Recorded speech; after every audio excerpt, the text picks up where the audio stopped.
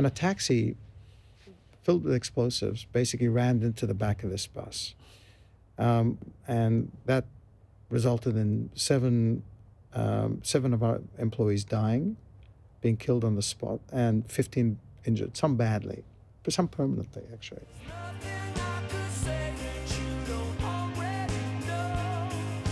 Welcome back to Crisis What Crisis, the podcast that aims to guide you towards a more resilient life and whatever it might throw at you.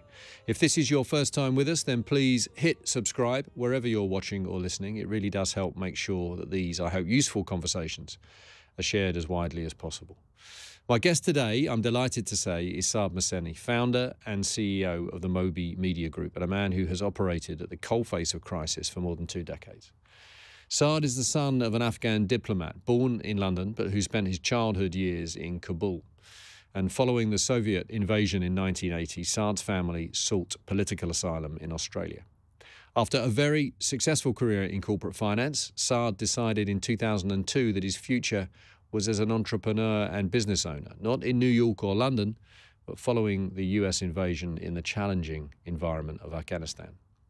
Since then, with his brothers, Saad has built the Mobi Group, which created and runs a number of media businesses, including the radio station Armen FM and TOLO TV, which brought popular programming and live news to Afghanistan for the first time. Then came other ventures, including the creation of the Afghan Football Premier League for both men and women, astonishingly, and Afghan Star, a pop idol-style show watched by millions. The support and praise of presidents and prime ministers in the West followed, the importance of Saad's work properly recognised in Washington and in London. He was named on Time magazine's top 100 list and by the BBC for his work battling gender inequality. But against a backdrop of conflict, terrorism and political failure, Saad has faced crisis, professional and personal, as he worked to keep Afghans informed and entertained. In 2016, 7 Mobi employees were killed in a targeted bomb attack. Saad himself has faced regular death threats and at times has been forced to stay out of the country. And almost exactly 2 years ago, after the sudden and dramatic withdrawal of US troops, Saad and his colleagues faced a new challenge, the return of the Taliban. TOLO continued to operate despite the constant threat of shutdown or takeover from the country's new rulers, who are, let's say, not exactly famed for their love of accurate reporting and entertainment. Despite having witnessed firsthand the horrors of extremism and conflict, Saad is also a profound pragmatist, a man who can tell us what it is to negotiate, I suspect almost on a daily basis, with the Taliban to stay on air. And he's somehow done so whilst continuing to campaign against what one commentator has described as the gender apartheid of the new regime. When the Taliban arrived, Saad put the leadership on air, a Taliban leader interviewed by a female Afghan journalist live on television, a truly historic moment for the country. That journalist has now had to leave Afghanistan, however, speaks to the challenges women are now facing there again. Over the years, Saad has also worked closely with and argued with senior allied military leaders and politicians in the corridors of power around the world.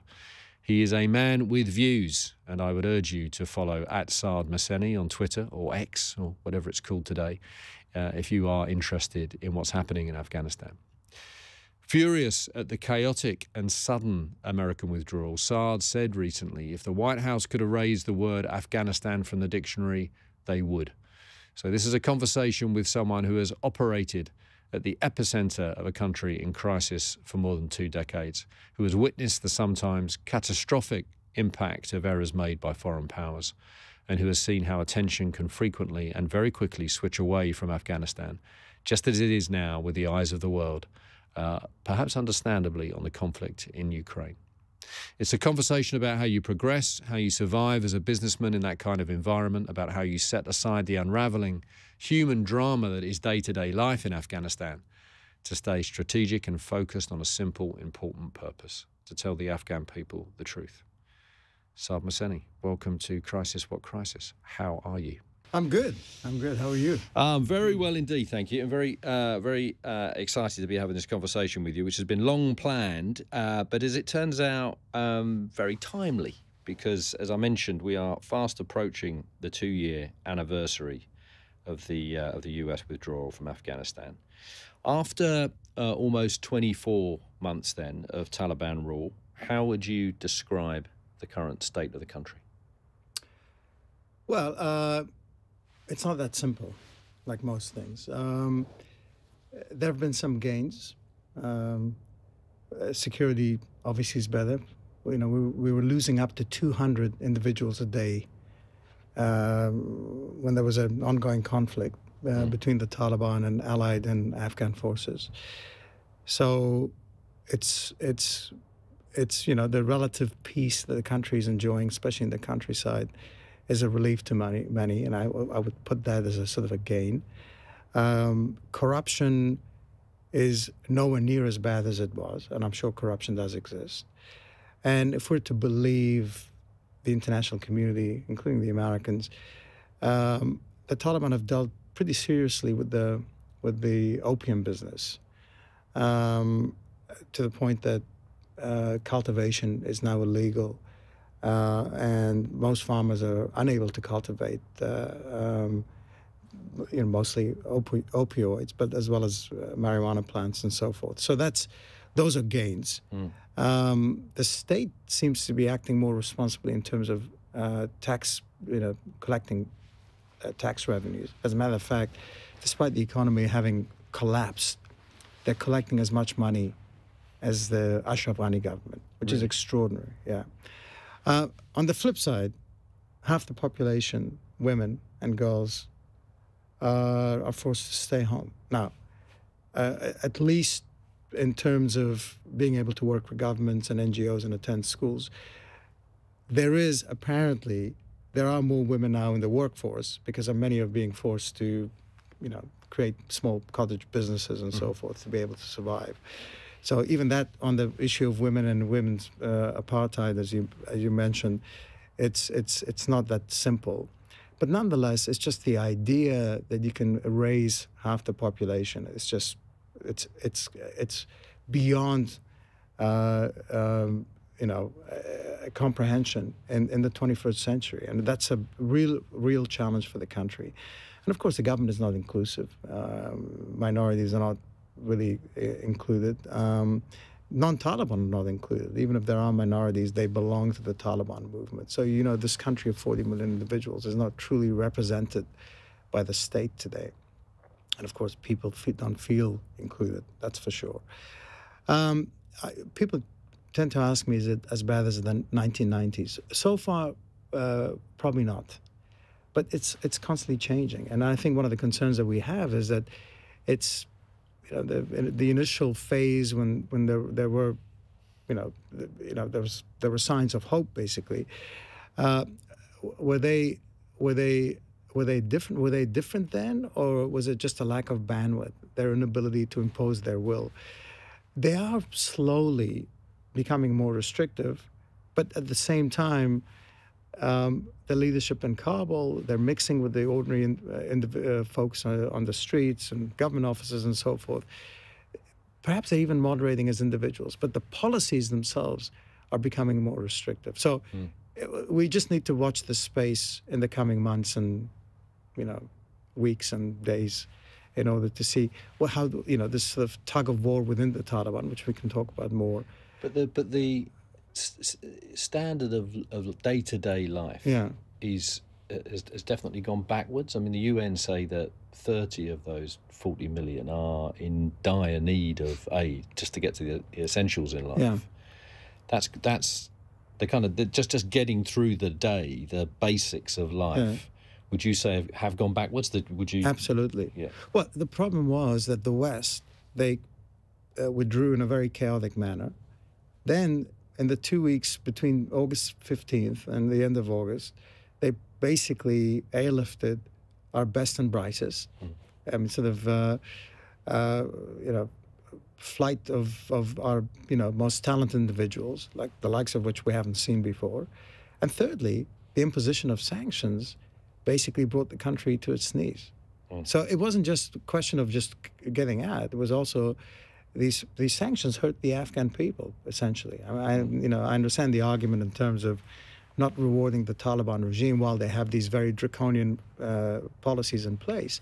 Nonetheless, it's been, you know, a triple whammy for the nation. So, yes, people are on the verge of starvation. Every winter, or, you know, months before winter, we have this debate again.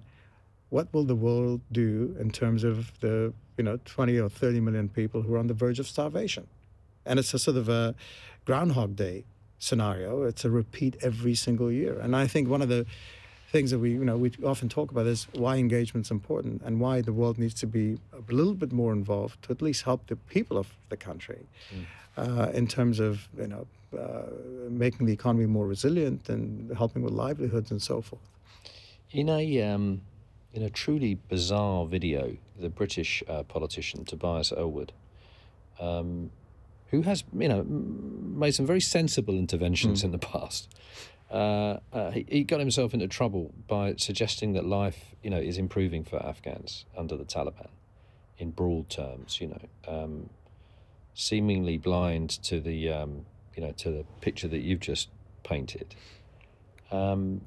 His video was put to work pretty quickly by the Taliban. I mean, they embraced it, as you'd perhaps expect. What did you? That's always a warning sign. It's always a warning sign.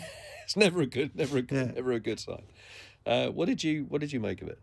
I think his message sort of makes sense about engagement. I think you have to engage with everyone. The core message of what he was trying to say. The core message of engaging with, and engagement doesn't mean recognition. Engagement means just you talk to, the people on the other side. Keep talking. Yeah. You got to keep talking, especially to with your enemies, or to your enemies. So engagement, that message is right. But for him to paint this picture of this, this rosy picture of what's transpiring on the ground, came across as perhaps naive. And I think the video contained this sort of cheesy music, background music, which further infuriated people, in particular Afghan minorities and women. So I think the core message is not a bad one. I think the UK also has checked out completely. Your government is involved, engaged in so many other things. China, Ukraine, the economy, and so forth. Afghanistan is certainly not on the list. But also I think it's been a scarring experience for most dealing with Afghanistan. I think most British diplomats who are involved in Afghanistan suffer from PTSD. It was such a chaotic situation. You don't say that lightly. No, and it was, and I think it was humiliating. And it was a conversation I had with John McCain many years ago. I became quite good friends with him, and he talked about re-engaging with the Vietnamese. And he said as soon as he got out of the prison, he was determined to bridge that gap, to get the Americans to engage with the Vietnamese. And he said it took almost 2 decades because the humiliation of defeat in Vietnam, which just psychologically made it so difficult for the political establishment to move on. And I think we're seeing something similar with Afghanistan. The humiliation that the West suffered. I mean, it was a case and the losses as well. I mean, the losses, the sacrifice, the money that they spent, and it was a sort of case study of how we can transform a country. And then all of a sudden, it was the scenes, and the scenes in Vietnam. Remember the helicopter trying to airlift people from that building. I mean, the scenes of people falling out of airplanes. I mean, it's just there's no comparison. So that humiliation was captured by cameras and so forth. This is a different day and age, of course.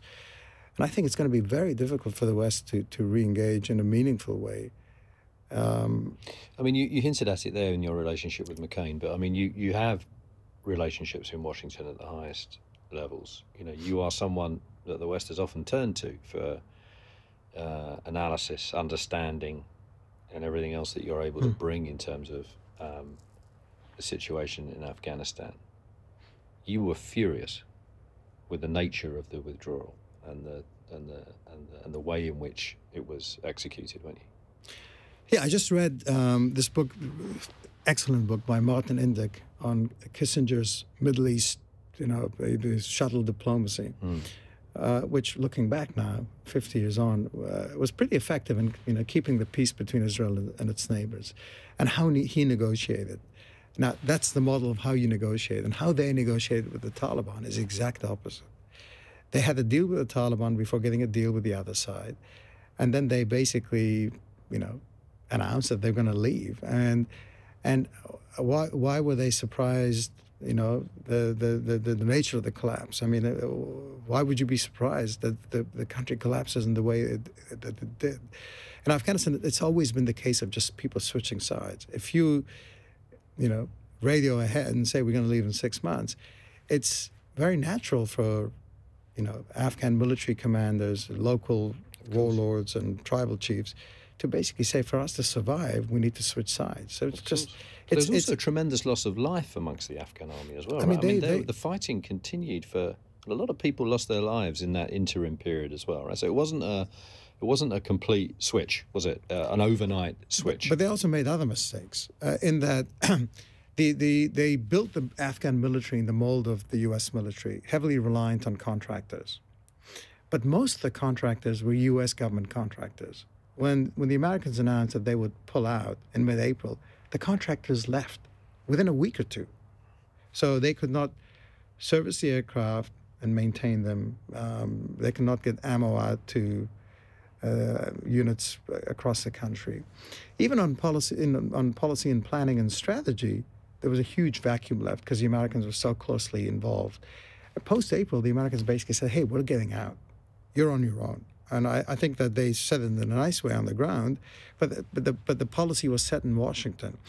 And throughout this period between April and August, only 4 months, there were no serious attempts to bridge these gaps in terms of how to help the Afghan military. And of course, it's always more than that. It's more complicated. The Afghan government was also fairly inept. Not fairly, it was quite inept in terms of choosing the right people to command, choosing the right ministers and so forth. So it was a combination of failures that contributed to that disastrous August 15th collapse. Is there a conversation that you remember at that sort of senior level in Washington? Were you able to vent your fury at any point in advance or since?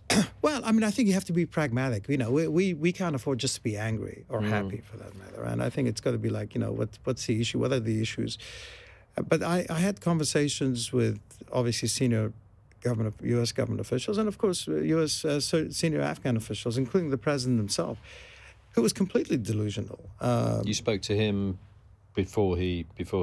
I spoke to him 2 weeks before the country for UAE. Yeah. 2 weeks before the collapse of the government, and I went to see him twice actually within 24 hours. And he somehow, the country wasn't collapsing around him, and yet he believed that he would prevail. This idea, and at that time, even months before that, our thinking was that you have to go and seriously negotiate with the Taliban, with the view of giving up power and creating some sort of an interim arrangement. You told him that? Well, I told him that in November of 2020, before the U.S. elections, I think a day or two before the U.S. elections, in October of 2020. But by late July of 2021, which is the last time I saw him, it was a question of, it was the nuclear option. And at that time, the interim administration wasn't on the cards, basically. It was too late for that. So it was about, how do we transition so we don't have, anarchy in Kabul and across the country. You met him in his bunker, effectively. I met him in the palace. Yeah. But the palace was, the presidential palace in Afghanistan, which is the old royal palace, is very serene, very beautiful gardens. You're so detached from, Afghanistan, the country, that within a kilometer or two, it's just chaos, traffic jams, people screaming at each other, full of people. And then and yet in the palace, it's just serene. It's completely detached from reality. It's completely, if you want to go, and meditate, that's the place where you go and meditate, basically. It's so peaceful. So I think that has an impact. I think that isolation has an impact. Yeah. He was a deeply flawed man. He should not have been the president. And it was even questionable how he became president. There was a lot of fraud in the elections in 2014, and then of course also in 2019. But anyway, we can look back and shake our heads, but it is what it is, right? Let's go back, Saad, to your decision to devote so much of your energy and life back into Afghanistan. You've been working, as I said, in finance very successfully. There were, all number of options open to you in terms of your professional future. But you decided that Afghanistan was where you would build your business. Tell me about that choice. What sat behind it?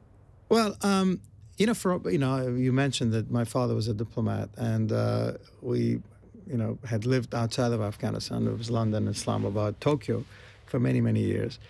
But yet somehow, we were not like your typical immigrants in that we left Afghanistan and we were content to, start a new life. For us, we were always Afghans. We spoke Persian at home. And we remained very sort of connected to our country and our culture and our people. So in the 1990s, if you recall, the Russians left in 1989. The communist regime sort of somehow survived till 1992, and then all of a sudden that regime collapsed. And then we had the freedom fighters, the Mujahideen, who prevailed and took power in Kabul. There was a brief window that a lot of people thought, well, hold on, this is the new Afghanistan. We could go back and do something in the country. And many people did not go back. So, and then what followed was a sort of a nasty civil war. Kabul was totally destroyed. And that essentially is what led to the creation of the Taliban in the 90s.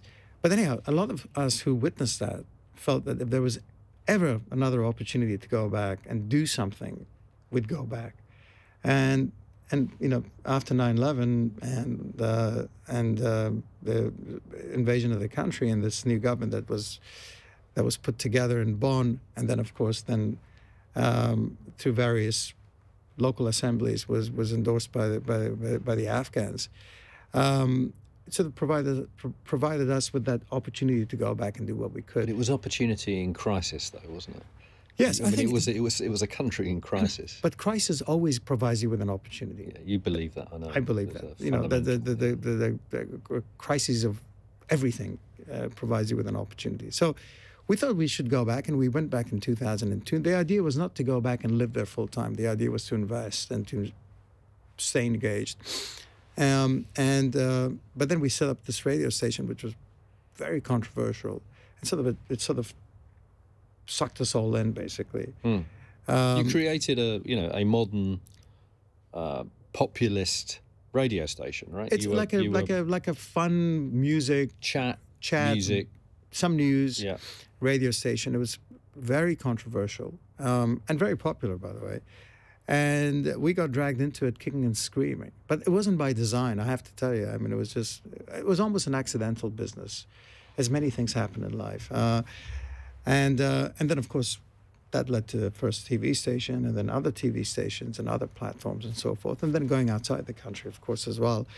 But yeah, the 20 years went like a flash, basically.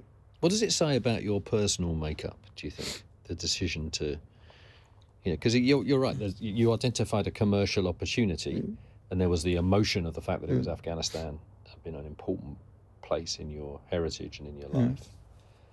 But what does it say about your makeup that you were so keen to run towards what you knew would be a very, very challenging, business environment, let alone, kind of spending time living there?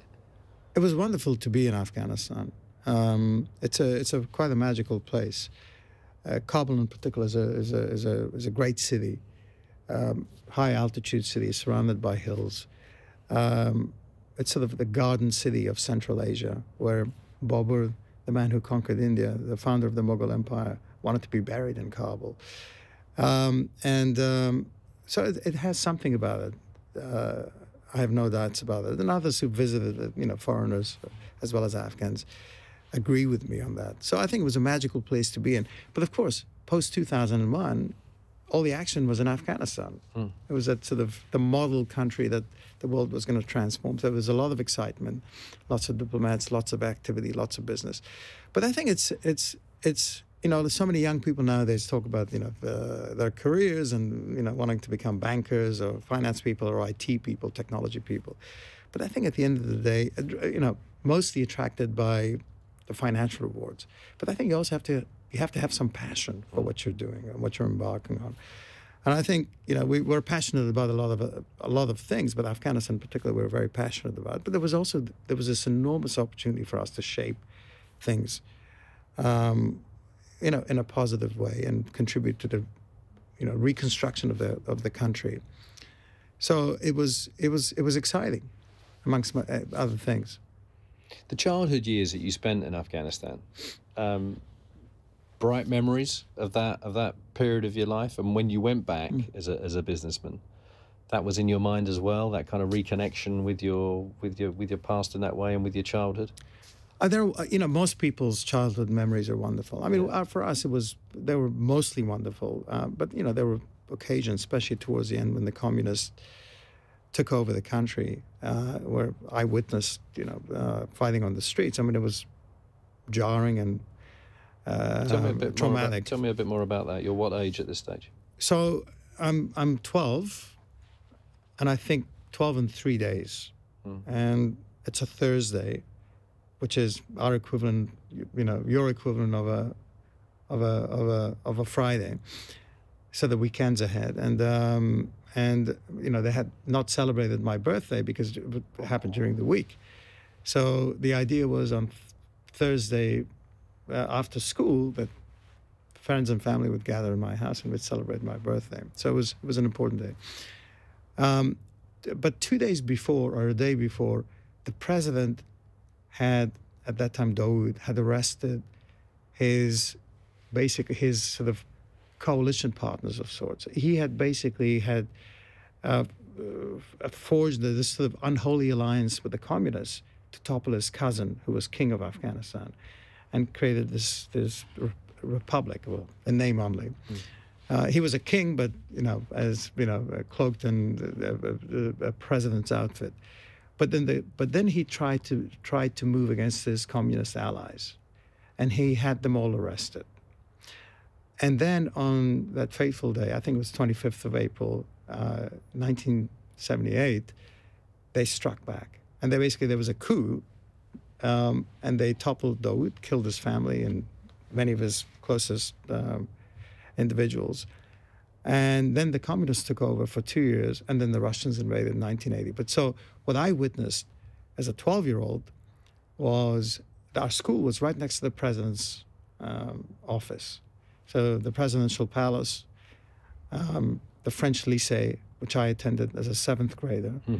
And then there was this fighting and, shots being fired. And then the school, basically, they had no option. They just opened the gates and kids ran out. What I did was ran out with the sound of gunfire in your ears and windows, breaking and so forth. Obviously the fire, because they were attacking it from all directions, from the air, from the ground. We couldn't see where the bullets were coming from. Certainly there was a lot of shooting. Oh my God.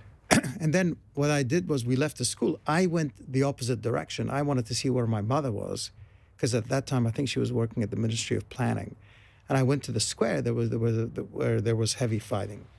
And then for me as a 12-year-old, it was very traumatic because I wasn't sure what was happening to my mom, and secondly, to see people, which I assume were dead, on the ground, having been shot. And then I ran back, which I think would have been 3 or 4 kilometers for a 12-year-old. So as fast as I could, the other direction, caught the bus, went home. And then, of course, my mom was there and the family was there and everyone was safe. But I think it was traumatic for a 12-year-old to witness that, because don't forget, up until 1978, Afghanistan had not experienced anything like that. We were unaccustomed to violence, to fighting, to anything that resembled what followed. Yes. So it was a scary, which is often forgotten, right? That in many ways there's still a very modern crisis. Yes. Isn't it? The Taliban are a very modern organisation, right? That's right. Born out of the 90s. Essentially born out of West's, adventures in trying to create this bear trap for the Soviets. I mean, it all started in 1980 when the Soviets invaded Afghanistan, and for the West, there was an opportunity to make them pay a price, just like the Americans paid in Vietnam. It became the Soviet Union's Vietnam. So anyway, it started in 1978, April 25, and I was there, a witness. And then, of course, the whole afternoon, when I got home, we could see hundreds of tanks going towards central Kabul to confront the president or whatever resistance there was left. So it was scary for us. And then the announcements on the radio, a new regime in town and so forth. It was a very uncertain period. I guess that's what sat behind my earlier question, is that for a lot of people who would have experienced that as a 12-year-old, they would have had the reverse. Or it would have caused them to think in an entirely different way to the way that you thought. Yeah. I think a lot of people, having experienced that as a 12-year-old, would have thought, well, that's that. As much as I love my country, as much as I have also positive memories, and I have this attachment to this place, this beautiful place, this is not where I'm going to build. This is not where I'm going to build my life with those memories in your mind. But you didn't. You went back, and the motivation for that, I know, business aside, the motivation for that is because you felt you could put things right in some way, that actually there was a real opportunity for real and lasting change. Is that what was driving you? Well, I think you think, and maybe it's, maybe maybe I'm delusional, that you can contribute in your own small way. I think that's probably perhaps one, but it's also, you're part of something much bigger, and I think that's also interesting. There's, the country, and I have to mention is that over the last 2 decades, the people have changed. It's a totally transformed country. The West may see its role in Afghanistan as a failure, but they succeeded in terms of educating people. Life expectancy has gone up by 50%. Infrastructure has been built, but Afghans themselves see themselves differently. You're dealing with a much more sophisticated, better educated populace. Median age of 18, youngest country outside of sub-Saharan Africa.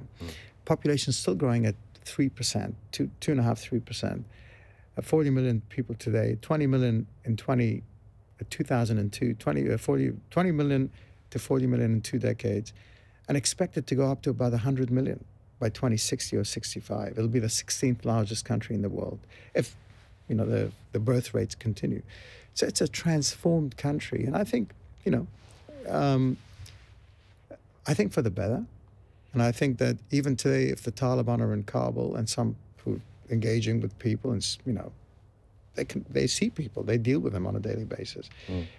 I think the people are also impacting the Taliban in terms of how they see things and how they perceive things. So, but anyway, it was jumping into the fire, I think, in a lot of ways. And I think you can either get paralyzed and just walk away from it, or you can go back in. So we've gone back in a couple of times. Yeah, and you're still there now. Yes. Which we'll get on to. Saad, let's go to January 20th, 2016. So we're shooting right forward here. A terrorist attack targeted your team at TOLO, your TV station. Can you tell us what happened on that day? We had done a story. There's a city in northern Afghanistan called Kunduz. The Taliban briefly took over the city, and then they were dislodged and pushed back by Afghan allied forces. But there was a building where a lot of female students would stay at, basically. It's like a boarding house. And what had happened was that the Afghan intelligence agency had told our reporters that that some women had been attacked and so forth. And that our guys had reported that story, quoting the Afghan intelligence sources. Now, we discovered that the girls were not there. That it was during their break, and that fled the city way before the Taliban showing up. And they sort of basically corrected the story in subsequent bulletins, but the Taliban wanted a specific apology for that. And our editors, and we have over the years have not interfered in their day-to-day work, were adamant that they had done things by the book. But the Taliban took that very seriously, and basically a fatwa was issued to punish us and our employees. Now, I think attempts were made to discuss this with the Taliban. How was that first communicated to you? They issued a statement. Yeah. They issued a statement of audio messages, and then a proper fatwa with a statement that accompanied that. So we were on guard, and we understood that this threat was imminent. And then, of course, meanwhile, we talked to the government in terms of better protecting us and our people, as well as talking to the Taliban, saying this makes no sense, and trying to, to argue with them, because we always had a relationship with the Taliban, as a media organization does. But then on January the 20th, they had followed our bus. We had dozens of buses that would transport the employees to their homes. And a taxi filled with explosives basically rammed into the back of this bus. And that resulted in seven of our employees dying, being killed on the spot, and 15 injured, some badly, but some permanently, actually. And at that time I was in Bombay and Mumbai, and we reported on the story that there was an attack on a bus, casualties unknown, and then we would update the story, throughout the evening. So basically that story was covered by us, not knowing exactly not knowing who was on the bus. Who's on the bus. And then, of course, one of my employees rang up and said, listen, I can't reach people. I think this is connected. And as soon as he said that, I knew that this was perhaps the attack we were, fearing, hoping to not experience or not to face. So then I just called a flight, went to Dubai, called another flight, got to Kabul by 6 a.m., visited the hospital where so many of the injured were being cared for, and then visiting some of the families of the victims. And these are people who've done a whole range of different jobs for TOLO, right? None of them were news people, ironically. They're production people, Yeah. Logistics people, creative people. And they were kids, and some of them had worked for us for years. And when they work for you and you see their faces and you speak to them, they become like your own members of your own family, your own kids. So it was very painful for us, but of course more painful for the families, because many were the only, income earners in those families. These impoverished, poor Afghans, having their kids work, their only hope. Sometimes is your only son who works in an organization, or your only daughter, and it was a very, very painful experience. How did you manage that, Saad? Just from there's, as the leader of the organisation, how did you approach, something that was such a sort of tragic, painful exercise that also, I suspect, perhaps threatened the sort of existence of the chain? You must have, I imagine, caused fundamental questions to be asked about can we continue? Can we able to do this when we're under such attack or not? Did it have the reverse effect? Did it create even more resilience? What was your sort of I think for approach me, to it? Yeah, for me, if someone asked me if you could save a life and shut down your organization, say, if your employees, I'd have to think about that, because I think I cannot act that stoic and say, hey, we can continue and this is a price we have to pay. For me, I was actually prepared to shut the operation down. And I put this to my employees. We had a meeting in the morning, and we'd given everyone the day off. We assumed that only a dozen people would show up. Hundreds of kids showed up. Goodness. And it was cold. It was January. Kabul gets very cold. And I addressed my employees, and I said, listen, what has happened is tragic. It's, it'll take a while for it to sink in, because I think we were still in shock at that time. But I said, I am open to the idea of just locking the place up and walking away from it, if you think so. The reaction from the employees was quite different. They were much more, they were angry. They were shocked, obviously, but they were more angry than, they had not been, they didn't want to, I don't know if maybe they were intimidated. They didn't want to show it, but they seemed much more aggressive. They were much more gung-ho, and they wanted to sort of confront this head on, which was also not something we wanted to do, because I argued in that meeting that our job is, we're a provider of a service to the Afghan nation. We should not be using our platforms and our vehicles as a means to settle score with the Taliban. Right. We're just mere messengers. That's all we do. So it was just to calm everyone down. Everyone was adamant that we had, the message was, we want to continue. So you took your lead from them? I think I certainly was willing to listen to them. And I think that, and that convinced me that we should continue.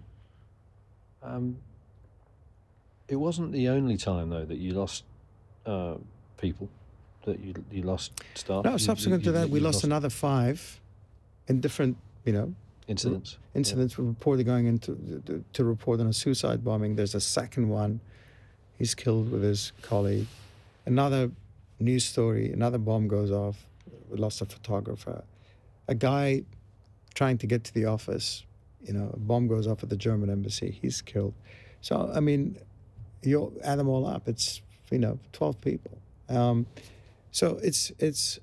But every Afghan has experienced this, and I think that you talk about how you get through this is that I certainly felt. Every Afghan has experienced it. There are very, very few business leaders who have experienced it. But I think every Afghan business leader has experienced it in one form or another. Family getting killed, colleague getting killed, It is part of friends, life. It's a part of life. But I think you put yourself in the position of a father or a mother or a sibling who's lost a loved one. What they go through is far worse than what you would ever experience. Yeah. So I think, and they were angry. I mean, they were angry with us because we couldn't protect their kids. They were angry with the management, the senior leadership within the organization. How did you deal with that, Saad? How did you deal with that element of anger? Well, you just listen to them. And I think, and we have a good relationship with all of them now. And we have obviously a program where they, try to employ other siblings in the family, continue to, pay compensation and so forth, to ensure at that time, 21st Century Fox was a partner in Moby, and they were also very generous in the way that they attempted to help us help these families. But yeah, I think you just have to take it on the chin. I mean, their anger is it's understandable. It's how you continue to lead as well, though. How you continue to run a business. And that's my point about very few business people have experienced it, and perhaps obviously not in Afghanistan. But I mean, we talk about business challenges often on this podcast, or we're talking to people who are trying to navigate the difficulties of a professional life. It is nothing in comparison to what you've navigated as a business leader. Set aside the emotional part of it, but to continue to focus on. But also, you're in the spotlight because you're a massive media organization. Everyone hears your story. Everyone wants to know what you're doing. So you have to be transparent about everything. So it makes it even more difficult. I mean, we had a memorial service for our fallen colleagues. Both the president and the former president showed up, as well as the entire leadership. So it was carried live on television, of course. So doing all of these things in the spotlight makes it a little bit more challenging. But many people who go through this sort of thing will tell you, I mean, you take it, an hour at a time, a day at a time, in order to deal with it. It's pretty daunting. I wouldn't want to go through it again, ever. You talked about passion earlier in relation to the sort of Afghan characteristics, resilience also, right? Obviously, which is something we talk about a lot on this podcast. Is what this podcast is all about. The resilience of the Afghan people is something I would say something that the rest of us could learn from. You'd agree with that. And when you talk about how the characteristic of the Afghan nation has changed over the last couple of decades, the resilience is there, right? It's still there and is as strong as ever. It is, but I'm not sure if it's a good thing or, sometimes I question whether it's good to be that resilient. Right. All right. I mean, how much pain can a nation go through? If you look at the data, it's pretty horrendous. Just during the Soviet invasion, 1 million Afghans lost their lives, 1 million handicapped, 7.5 million refugees, mostly in Pakistan and Iran. And then subsequent to that, hundreds of thousands of others killed, lots of internally displaced refugees, the humanitarian crises. It's one crisis after another. I think it's not something, the Afghans can say that we are not actually responsible for for what we're experiencing today. That's interesting. So resilience is the wrong word to use in a way, because it can lead you down a path that is unfair, frankly. That does that, or that camouflages or conceals what Afghanistan has gone through and endured. Because they haven't had much of a say in terms of their, destiny, so to speak. The Soviets invade, no one asks the Afghans. The Americans and the Saudis and the Western alliances give, hundreds of millions or billions to the anti-Soviet freedom fighters. No one asks the Afghans as to what they want.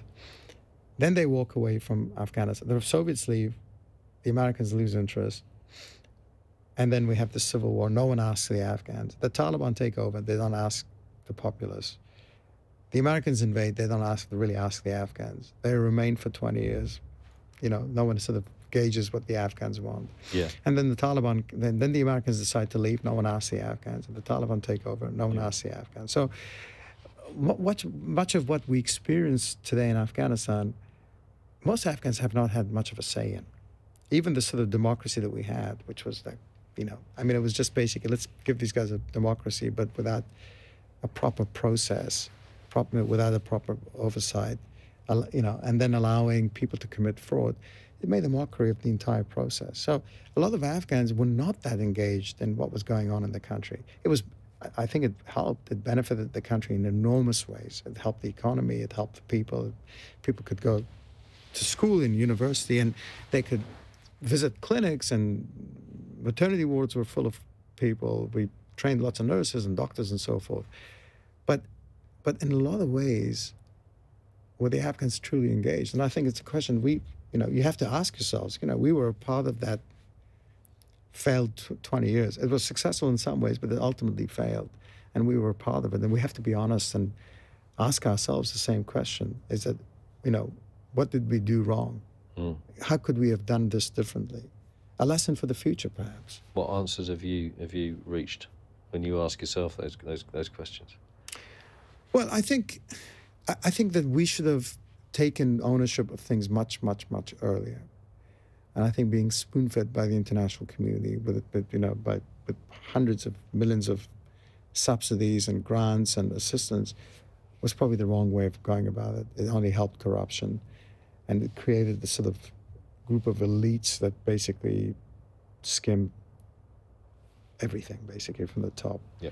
But also made a lot of contractors in the U.S. and other places very happy and very wealthy. I think there's a lesson in terms of that even if you bring in something new, it cannot be imposed. It's got to develop organically, whether it's democracy or civil society and so forth. And that comes with time. So I think there was this rush. It was just to change a country on steroids. And I think perhaps, and I would say that I was a cheerleader for that, for what we experienced. Elections, democracy, the creation of civil society organizations. We were a part of that too. So, but I just think that there was this rush. But I think most important of all was that not dealing with corruption.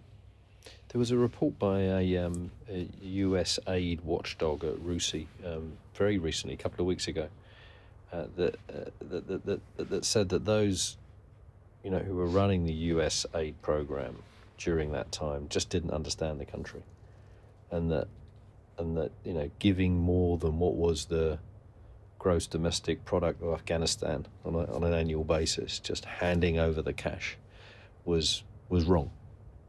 Was the wrong approach. Is that you agree with that? Yes, I think there was too much money. There were incidents, for example, the Dutch would dig a well in a village, and then the Japanese would show up also to dig a well. So all of a sudden these people had 2 wells, and then a third country would show up and they would have 3 wells where they would only need 1. Or USAID would 10-day road project for $2.5 million per kilometer. They would subcontract to a Turkish company for $500,000. I'm, I don't know if it's 500,000 or 700,000, but let's say it was like less than or almost half.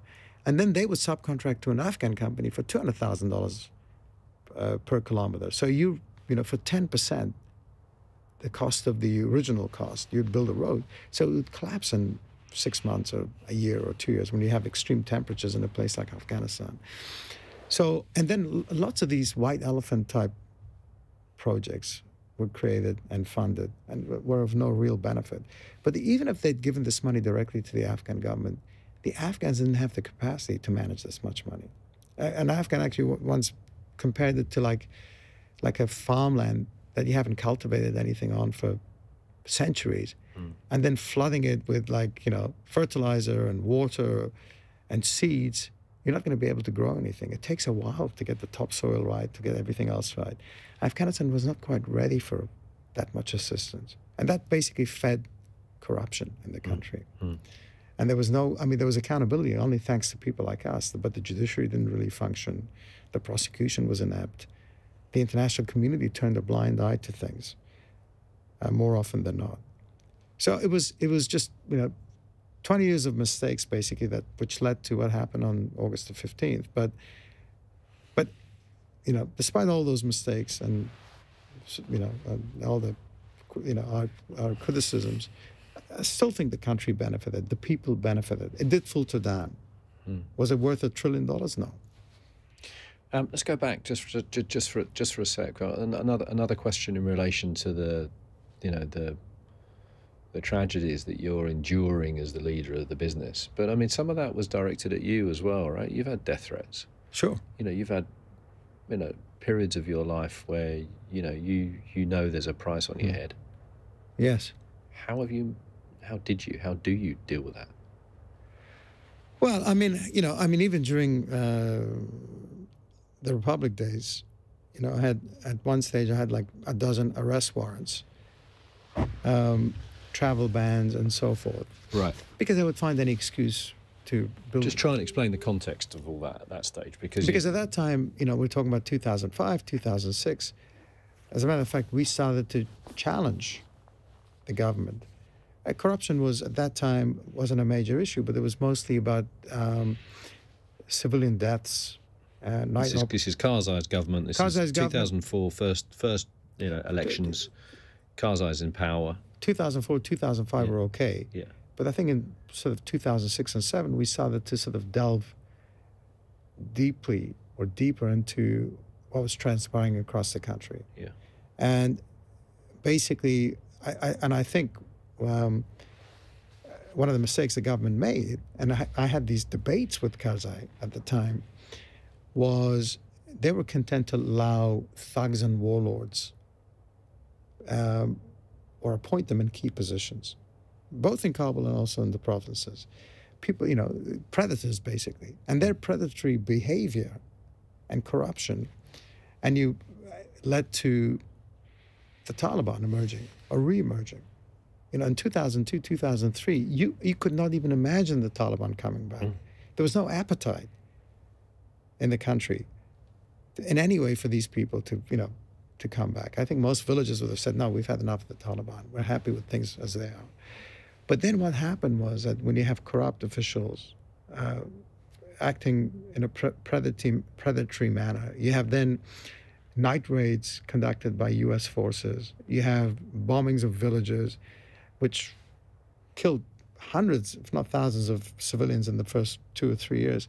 That basically allowed the Taliban to reemerge. Yeah. It was the mistakes of the state. Anger. Yeah. Yeah. And I there's an adage, and you would know this, is that, governments rarely lose its opposition. Oppositions rarely win. It's governments that lose, whether it's elections or a war or anything like that. So I think we allowed for this to happen.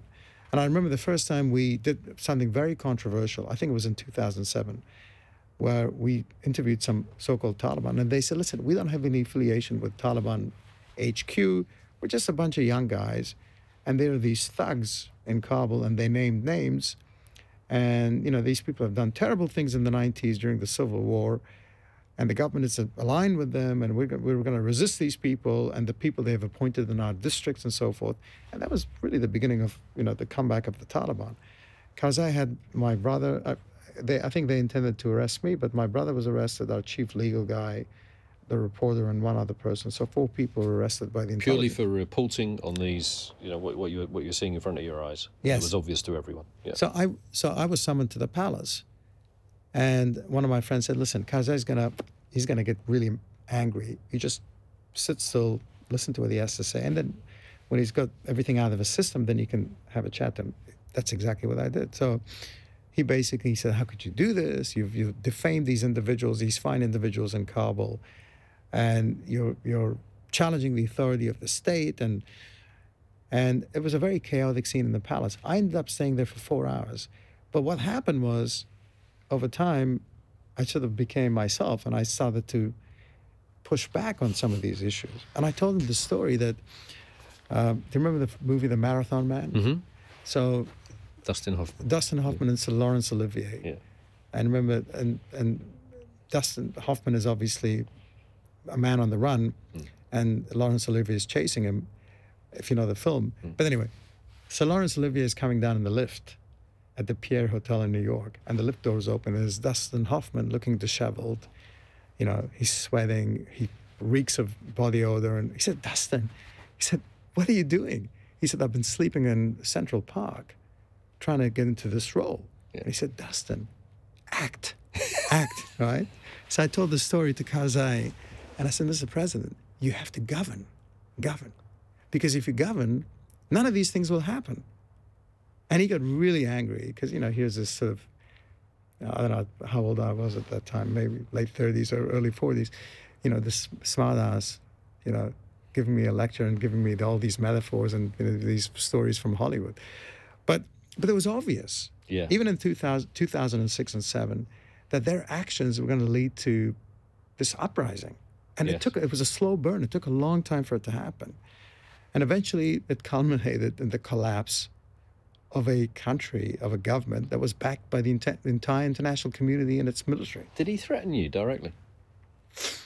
Karzai, despite his many flaws, and we've had this sort of combative relationship over the last 20 years, was a believer in free press.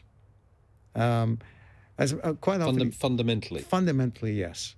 But also there was the international community, and I think that we had a safety net of sorts, which is what we don't have. Civil society, the international community, we had a lot of supporters globally that would come to our aid. And even the times that they were arrested, our people, and there were many, many arrests subsequent to that first arrest, we always had supporters who would come in. But there was always the threat that was implied and direct, that we're going to shut you down, we're going to put you behind bars, So worse? Have you had worse threats directly?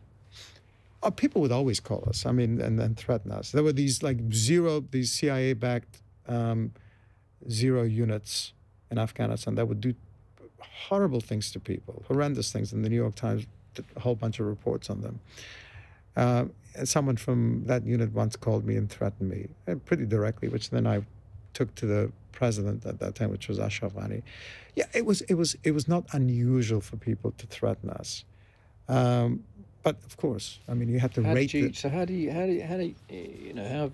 it's a similar question to what I asked in relation to the terror attacks against your organisation. How do you respond to threats? Well, how did that cause you to react? No, you have to be careful. You have to take these threats seriously. The thing that I think gets at you more is when they find, like, for example, they were trying to get us on taxation. Now, that involves years of going to court, and it's just basically, it's like a war of attrition, basically. Or, why did you air this drama series? It's got a Hindu god symbol, in the scene, in the sort of far right corner that's not even obvious to the naked eye. Things like that. They build cases against you. You're seeing this in India, for example, or a lot of other countries, that this sort of way of trying to weaken an organization it takes a lot of your bandwidth and energy to deal with. The direct threats, I don't know. I think you depends on who's making the threat, but you have to always take him seriously, and you always have to have contingency plans. But bad things happen in bad neighborhoods, so you have to be prepared for the worst case scenario, including losing your own life. Really? Yes, of course. You've had that conversation with yourself that's something you're comfortable with. I mean, it's funny because Comfortable's the wrong word. I'm It's something you come to terms with. I mean, yeah. I mean, I think I'm doing a lot of research on sort of longevity, and I as you know, I run and I exercise, and what vitamins to take. I mean, sure, I'm going to be able to prolong my life by a couple of years, but we're all going to go at some stage, and I think we have to always be prepared for going. I think the way we are as human beings, we're oblivious to one day going. But it's just a question of time. So if your time comes before then, not that you will voluntarily step in front of these you've continued to bullets. put yourself in an environment and to work in an environment and be immersed in an environment where the chances of that happening have obviously increased, or some of your life ending prematurely of being increased, and that's something you've come to terms with, is my point. I think if the time comes, and if there's nothing you can do about it, I think if you're suicidal, that's a totally different thing. I'm still alive. I'm 57, but there is something you can do about it. You can have not. This is what I'm getting at. Yeah. You could have decided not to have spent your time, effort, money, energy, professional life immersed in an environment that is, as you just said earlier, so rolled from one crisis to another. Well, we tell that there are a lot of anecdotes and jokes and poetry, and how we usually convey a message through these things. And there's a mental asylum, and a doctor goes and visits, and there's this madman who puts his thumb on the table and gets a hammer and smashes into it, and then he then cries in pain and is taken to the hospital. It takes 3 months for him to heal. And he observes this guy over a period of 12 months. He does this every 3 months. He heals. The first thing he does is this thing. He finally goes to the patient and says, "You know what you do. You understand what you do is painful. You know that?" He goes, "Yes." He says, "You remember the pain?" He goes, "Yes." He said, "Why do you do it?" He goes, "But it feels so good when the pain subsides," right? So I think for us, there's the flip side of what we do. It's gratifying. It's very fulfilling. Right. And it is like, we're not sort of adventure junkies, or Are you sure there's not a little bit of that? Well, no, because I think we try to be very logical. We don't stand in front of bullets, for example. We don't do anything that would seem suicidal. I think we have a very logical, professional approach to what we do. There is a method that's methodical in its own ways. We try to mitigate as much risk as possible, and we've made mistakes, no doubt. But we try to learn from those mistakes, and especially risk to our employees. I think to how to mitigate those risks is always a priority for us. Even in today's Taliban regime, is how to keep those people safe. Yeah. While they're doing their jobs. I'd like to talk about that. Tell us about the day that the Taliban returned, Saad, because they turned up at the office with guns, right? It was an immediate intervention. Well, firstly, everyone in Afghanistan's got a gun, so it's we were expecting them. As a matter of fact, when Kabul was collapsing, many of us reached out to the Taliban and said, "You better come in, take over the city," because there's no one else running it. And the concern we had was, weeks or days of looting and murder and mayhem. Total lawlessness. Yeah. Total lawlessness. They stepped in, and they came into our compound. I had someone give me live updates on the telephone. Where are you at this time? I'm in London at the time. And they were very respectful. They came in. They asked us if we needed something, if we were safe. And then they left. And then, of course, slowly, and then as, the government formed, and they had a minister and deputy minister and a spokesperson and media relations people, they started to engage a bit more. But it was a difficult, confusing time, because we were not quite sure what awaited us, what fate awaited us. And, the biggest challenge for us was not the Taliban, it was actually losing people. Because every single day, between the 15th of August and the end of August, as the Americans were airlifting people from the airport, people would literally disappear. You'd be sitting in a studio, the guy from behind the camera would just leave. And someone would tell him, listen, you're on some list, we're going to fly you out. He'd go to the airport. In practical terms, how do you approach that then? So you got a number you can call? How does one call the Taliban when you're in London? How do you start the conversation with them? Well, it was people on the ground. Yeah, in the first instance. In the first instance. Yeah. And there were relationships. The Taliban always existing relationships that you're able to... Yeah. And then others who came in and they had numbers and they settled in Kabul. They got a house, they got a car, they got an office, they got new phone numbers. It's ironic that many of the Taliban leaders had not seen each other for a long time. They had cells operating independent of other cells. So it was also, they were getting to know each other pretty well, and the cabinet forming and all of that. So they were getting to know each other. They were getting to know the people, the non-Taliban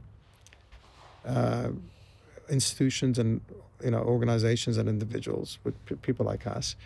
So it was a get to know each other period of about a year. Were you surprised by their approach? Is it the approach that you expected? Yes. In terms of a dialogue that you were able to have with them? Well, there were pleasant and unpleasant surprises. The pleasant surprise was that, I think it's very important to note that the Taliban, although they have a shared ideology and they're very united and their policies will always get the support of the entire leadership, it's not a monolithic movement, right? And I think to hope for the Taliban to fragment and for them to pursue different policies is perhaps naive, but there's no doubt that within the movement itself, there's debate usually, and there's, and there are some that are more moderate than others, yeah. Or at least pragmatic. So engaging with them from the outset, that made that very obvious. We knew that. It's human nature, right? So that, some are more conciliatory than others. Some are very angry towards people like us, because we were the ones who took music to Afghanistan that had women on television. And that anger is very obvious. They don't want to, for example, there was a unit tasked with protecting us because we still have ISIS in the country, which is a serious threat to Afghans on a daily basis.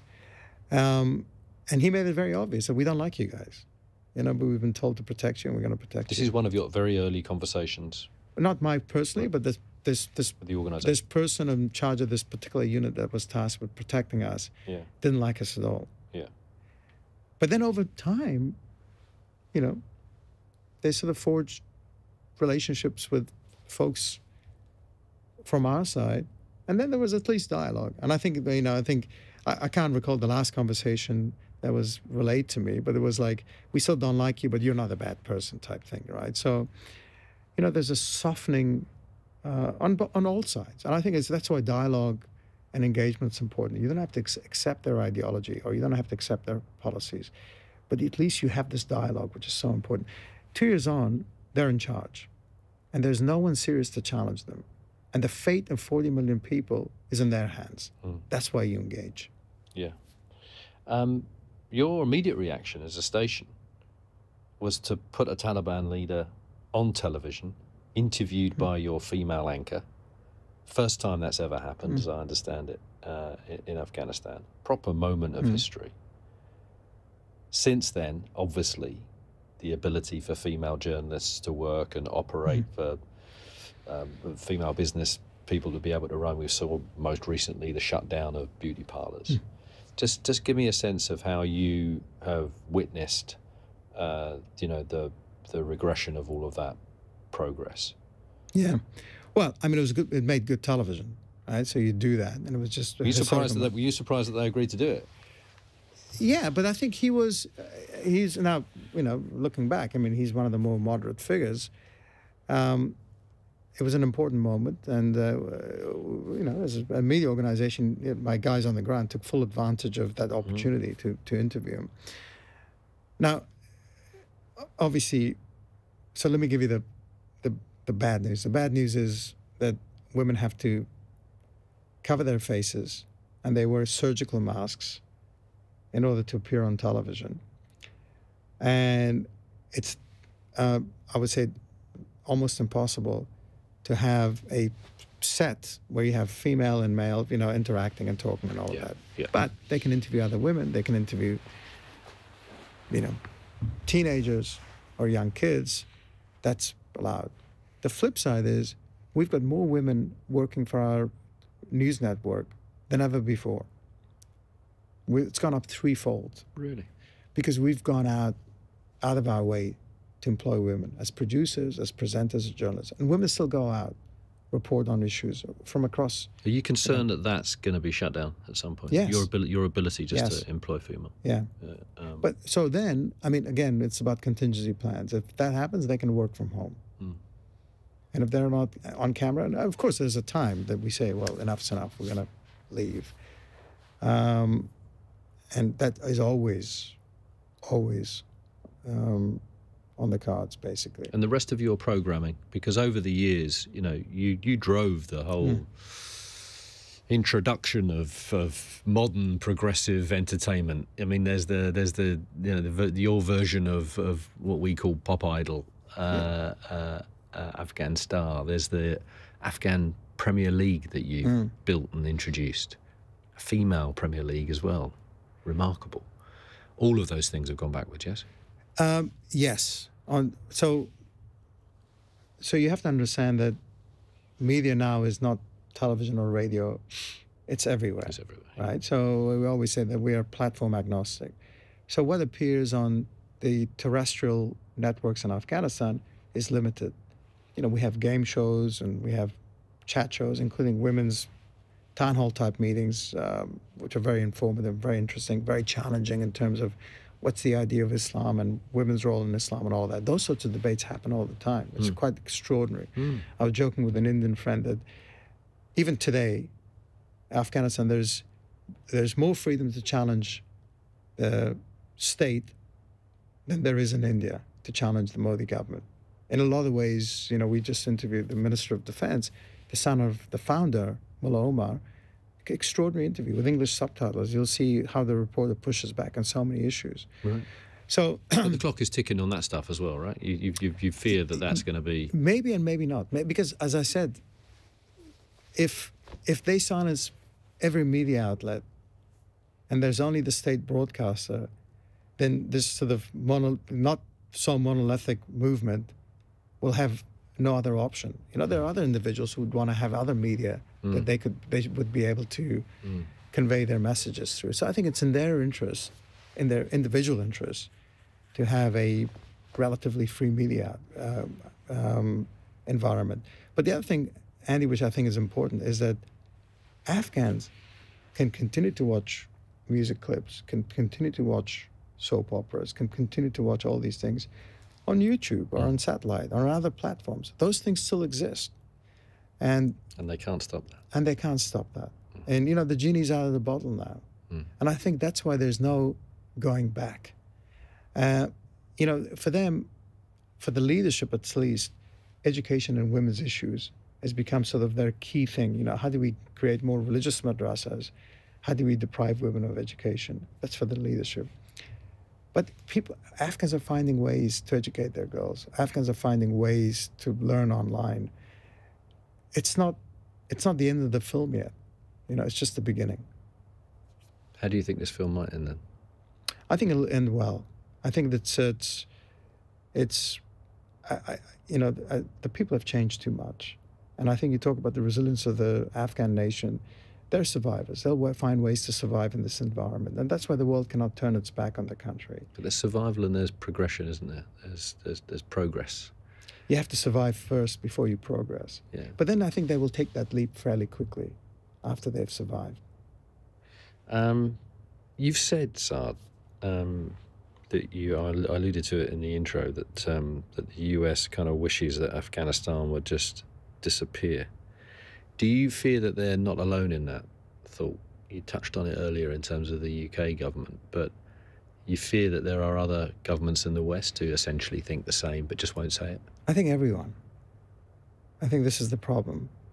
I think that there's individuals within these governments care deeply about Afghanistan, especially the ones who visited the place and traveled and met people and so forth. But I think, or who were in the military, but I think for governments, it's there's limited upside and lots of downside. And I think that they will always make that calculation. What do I have to gain? And what could I potentially lose? So let's just say if you're sitting in the White House, you've got elections coming up in 2024. What could you gain from engaging a bit more? And, what are the pitfalls? So I think the answer to that would be, listen, we'll throw a bunch of money when it comes to humanitarian assistance. On the political stuff, we're just going to turn our back on it. But I think they should be forced to deal with the situation that they helped create in a lot of ways. How do you begin to sort of make that happen? Well, I don't. At a time, by the way, which is the other obvious challenge when there are other conflicts. Obviously, Ukraine front of mind right now. Attention, never mind money, is elsewhere, including the media's attention. Yeah. Getting the media back engaged and interested in Afghanistan again is going to be more and more difficult, isn't it? Well, I think if Afghanistan was to fall apart, which it could, it would be what people saw in Syria on steroids. You would have a massive refugee problem, and they'll be in Europe somehow. You'll have a massive drugs problem, which will get to Europe somehow, because it always has. Mm-hmm. You'll have, issues with radicalism, with things you saw in Syria, but it'll be far, far worse. Every movement on the planet will be based out of Afghanistan. It would destabilize the entire region, from Pakistan to Central Asia to the Middle East. So I think vital Western interests will, could be in jeopardy, basically, if they do not focus on Afghanistan or refocus on Afghanistan. I mean, forget about the internal issues in terms of, 20 to 30 million people on the verge of starvation, women suffering and so forth. Even if you just forget about those, the domestic considerations, domestic Afghan considerations, there are enough issues that could impact the globe that would warrant re-engagement of sorts with the current regime. We started with opportunity in crisis. If you set aside all the moral obligations that and the security obligations that you've just set out, where's the opportunity in Afghanistan now? Well, the opportunity is to make a success out of this, quote-unquote failure. Because I think that the country, from where I sit, has been a success over the last 20 years. Because, much of that assistance filtered down. People were better educated, more sophisticated. Lives have changed. Lives have changed. People live longer, for example. People understand civil society. They understand debate. They understand freedom of expression. Afghanistan, this basket case of a country, was really transformed by the 20 years of engagement, international engagement. And I think with the Taliban in charge, they've, let's not also forget about their attributes in terms of dealing with corruption, drugs, and bringing security back to the country, because, they were doing half the fighting and they're no longer fighting with anyone. So I think there is an opportunity. I mean, I don't think we're not going to have women in miniskirts like the 1960s anytime soon, but it could be better than what we have today. And I think for the world, an engaged, open Afghanistan, if the Taliban have a relationship with the rest of the world, it would potentially open up the country to tourists, to people setting up schools, to people traveling back and forth. And that naturally opens the country up.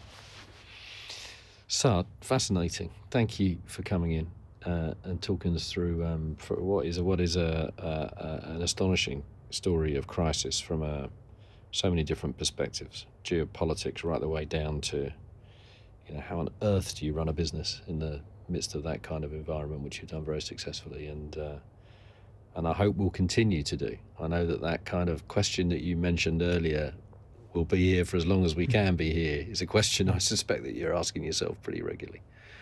But thank you for coming in. I really appreciate it. We're going to end, as we always do, by asking you for your crisis comforts. These are 3 things that you've always leaned on during the tougher days, what would you give us?